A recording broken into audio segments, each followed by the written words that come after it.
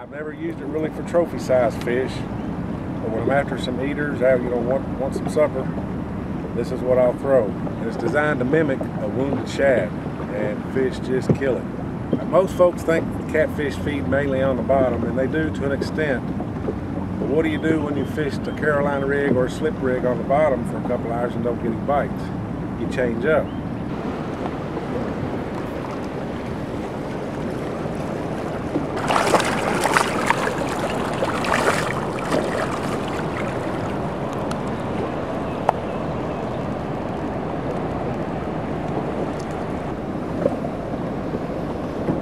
Nice eater fish, that's what we come here for today. We're doing a little springtime fishing up here at one of the dams with a blade bait. The blade actually puts a little vibration in around the bait. If they don't smell it, they'll see it or feel the vibration. This will sit in the water, it'll run in the water, pretty much like so. So when the cats are generally not on the bottom, you can't catch them on the bottom. They may be feeding in the column a little bit, and this is a good rig for that. Now I want to show you how I rig it. I want to fillet a little bit of this skipjack up.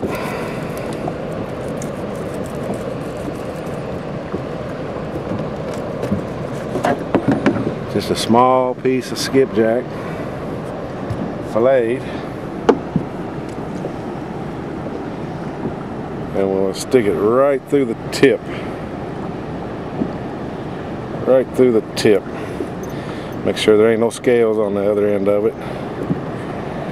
And once it's in the water, you can see the blade action, creating some vibration for the cats to find it a little bit better. That's pretty much what it's going to look like as it's sitting on the bottom. It's just up off the bottom. Now this bait only works when it's current, but if there is no current, drag the bait behind with the trolling motor too. If you're like in a lake, you can drag it as long as that blade is spinning, feeling vibration. Just another way to attract the cats.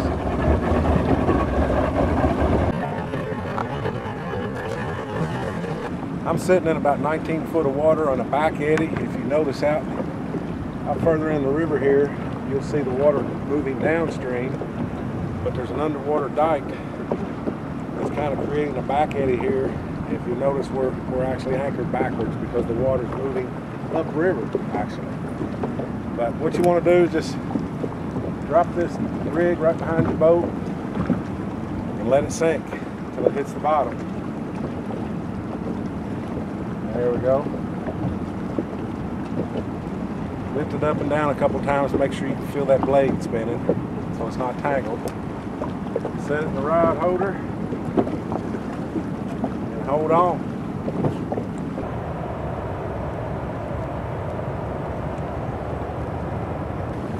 And he's a good one, he's moving upriver. He ain't a bad one.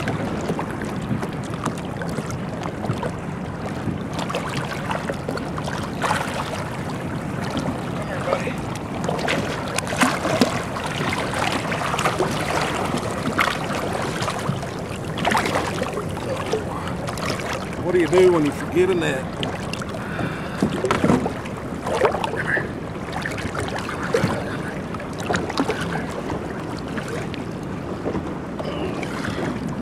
Not too bad of a fish.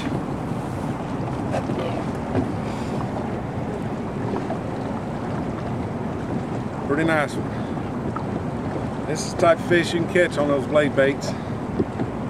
Give it a try next time you're out.